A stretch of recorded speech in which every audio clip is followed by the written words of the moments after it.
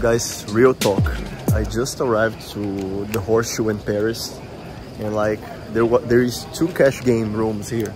One is from the World Series of Poker and the other belongs to Horseshoe. And man, I have two friends that I spoke already that are playing cash game, and both of them were in the Horseshoe section saying that the game there was better. And then I saw their table, they were playing 1-3. I saw their table, and man, it was clearly that their table was soft. And I just got here. I'm gonna show a video that I made that shows the players that were playing cash game, and they were looking better, like they were looking like they were more solid players here than there. The table there is more beautiful. It's like the table is green with the World Series and etc. Okay, but then I have two options. I can play the game that I feel like it's not the best choice, but the table is more beautiful, or I can play the game that I feel like it's the best choice. And I believe I should play the game that I feel is the best choice. So let me know your opinion if you think I chose right. And yeah, let's go. The list was huge at the Horseshoe cash game section, so I put my name in the 1-3, 2-5 and 5-10 list. I got called for a 1-3 and that's where I sat down. A really kind gentleman named Michael said he supports the vlog. We even took a picture together. But soon enough, the floor came to me and said I could not record there. So right away, I decided to stand up and go to the official World Series of Poker cash game section. And the first hand in my next table, not the second, not the third, the first hand, I see pocket aces on the cutoff. Under the gun raises to 15, low jack and middle position just flat call, which is already a great sign. They were not supposed to do that, especially with me in their left, because it incentivizes me to 3-bet in position. 75. I'm gonna 3-bet here with a bunch of hands that are weaker than aces, but I just felt like my 3-bet now would sound so bluffy that I decided to make a 75, which is a pretty big sizing to make it right now with aces in position. Under the gun, quickly 4 bets to 225. Both players in my right fold.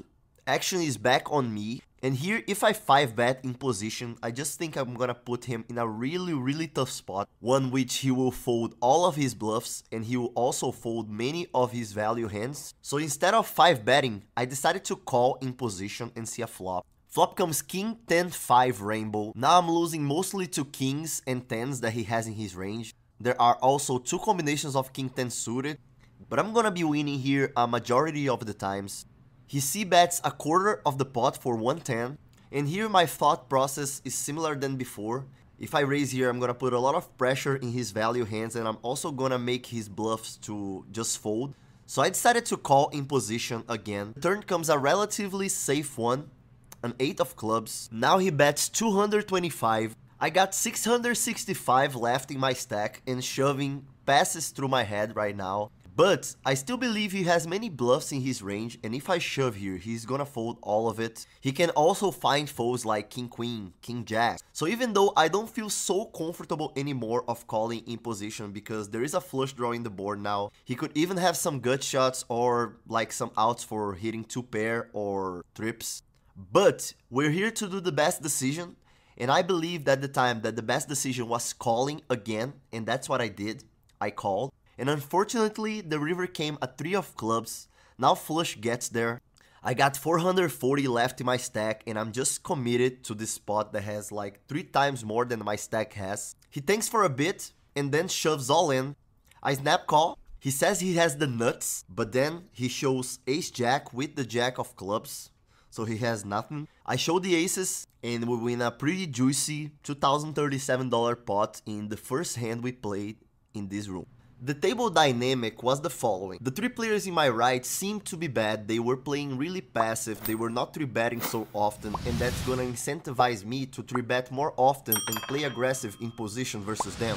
But the players in my left were the opposite. They were aggressive and they seemed to be playing solid poker. So I should be careful with what I should choose to play here, because my left were filled with players that would 3-bet me often, and that if I open raise a hand that is gonna fold for a 3-bet, I better think twice before open raising this hand. But in about 10 minutes in this game, the guy in my right just lost all his chips, and the table was not that good. So I saw a story from Frankie that was saying that his table was amazing and there was a seat in his table. So I moved to his table to check it out if it was really good. Seemed like the guy that was splashing chips around already lost all of it and he left the table, so the table was not that fishy. In the first hand in this table I see pocket 8s from the under the gun. I open raise to 20, only big blind calls and we go heads up to a flop that comes king 10-6 rainbow. I check and he checks back. Turn is a jack of diamonds. This board is bad for my hand but pretty great for my range, so I wanna bet here. But if I bet here, I'm pretty much transforming my hand into a bluff. So I wanna force hands like 10x, jack x, king x even, to fold. So I decide to bet $90, which is 200% of the pot. I could see he got anxious about it, but quickly called. River is a complete blank, a deuce of hearts, and now I believe this river is not good enough to shove. I end up checking and he checks back. He shows queen jack offsuit and wins the hand. Next hand I see pocket queens on the button. It folds to me and I open raise to 15, only big blind calls, and we go heads up to a flop that comes king 6 deuce with 2 hearts. I have no heart in my hand. He checks to me and I see bet 15 and he calls. Turn is a 10 of clubs.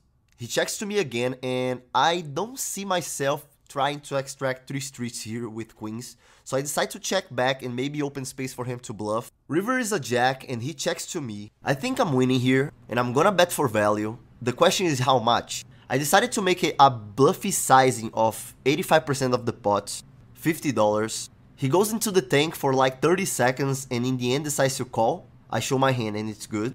Next hand was one of the most interesting hands in this session, but first I got a very special announcement to make. If you want to become a better poker player, you need to download my ebook, The Profitable Poker Player, 6 Principles for Success in Poker, that is available in the first link of the description of this video. I really wrote this ebook with a lot of care about you and to really add value to your life. Now I want to talk about a skill that is very useful to improve at any activity you want to become good in your life. The modeling skill. If you're like me and you rather listen to it instead of reading it, there is also the audiobook version available in the description. All you gotta do to have access to my ebook is click the first link in the description and follow the instructions to join. Now coming back to poker, I see pocket 3s on the button, 1 limper, low jack raises to 35 and high jack calls. That's a great spot to call with pocket 3s and play in position.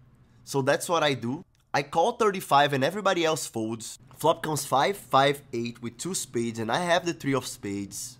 They both check to me and here I believe many times I'm gonna be winning with pocket 3s. But there are many hands that have 6 outs versus me, so I decide to bet $40 to protect my equity, which is 1/3 of the pot. The guy in the other side of the table quickly check raises to 125. That's not a great spot to be in, but my read at the time is that he could be doing that with 2 overs like ace king, ace queen. And if I call and no ace, no king, no queen comes, we're playing pretty deep and let's see what he does, you know? Because I don't see him having so many 5s or 8s. He's basically saying that he has an overpair. So because I thought I would be winning sometimes here, and I believe overall calling in position is the best play here, and even though I don't love it, that's what I'm gonna do. So I call, and the turn comes an 8 of clubs. He quickly checks to me, and now I have definitely one of the worst combos I could have here, and I can only win if I bluff. Effective stack is $1,200, and if I bet here, I want to put pressure, and I want to represent that I have an 8. So if you decided to bet here, how much would you bet? Let me know your opinion in the comment section. The amount I decided to do is 250, around 80% of the pot. Low jack quickly folds, and we win this one. Next hand I see ace queen suited from the low jack, button straddles to 10 and I open raise to $30. High jack, quickly 3 bets to $100, effective stack is deep like 2000, and this guy is the same guy from the last hand. He changed positions to my left, and he was a pretty aggressive player. As you can see on GTO Wizard, in this spot you can either do raising, calling or folding. GTO would 4-bet 15% of the times, would call 52% of the times, and would fold 33% of the times. What I tend to do here is versus each player, I'm gonna try to do what I believe is the best option versus that particular player. And versus this guy who was an aggressive player, I believe the best option was 4-betting, so that's what I did. I 4-bet to $300. Oh. Damn. What the heck? Why'd you 4-bet? Just call. A fun fact about this hand is that this guy knew me since the start that we played, and he didn't told me. He just came to my left to play versus me and didn't even told me that he watches my videos and etc. And honestly, I really feel that's kind of unfair. And besides that, I love to talk to you. So if you find me somewhere, just let me know you watch my content, you know, instead of playing versus me, knowing a bunch of things about me while I don't know nothing about you. I was invited to hang out at Resorts World with some friends. So I decided I was done for today, winning 854 in 3 hours and 30 minutes. What flop is that? With you. What flop is that? First hand. Man, you're such a nice guy. I'm sad it's versus you, but everybody here is nice. No, but Jeremy is not as nice as you. Twice now. A fucking nice guy. If he didn't take that No, bro, he's too nice, bro.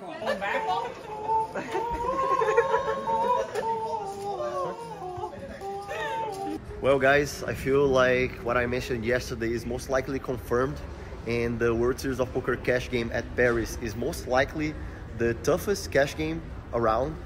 I played in like 5 tables over the last 2 days, and I really feel like the average of the tables I got is tougher than the average table I'm gonna get at the Win, for example. That is, by the way, a game that you can buy in even deeper, because here you can buy in for 1,000 and at the Win you can buy in for 1,500. And if you're thinking about profit, I really think like here is not the best choice. And I won today. And I won yesterday. I'm more than $1,000 up in this game, but I really feel like overall the average is higher here than anywhere else in Vegas right now. And here's the thing, the World Series of Poker cash game is great. The rake structure is good, the games are beatable, and even though I'm staying at the Horseshoe, so in terms of location, this is the best spot for me to play, I really feel like the 2-5 field here is tougher than the average. Also, the lines are always big, so the game I'm liking the most to play cash games is Resorts World Poker Room. They are great staff, great games, way less lines, their food is great. I feel like I could live in this casino for a month. They just got everything here. That's where I was invited to go with my fellow new friends, vloggers as well. We played a 1-3 session for more than an hour, but our purpose was more to hang out. We went to a karaoke, and the challenge was to go to the stage and sing, and I decided to go for it. At least it's gonna be an experience, and this is what you're gonna see is me singing American Idiot in the karaoke.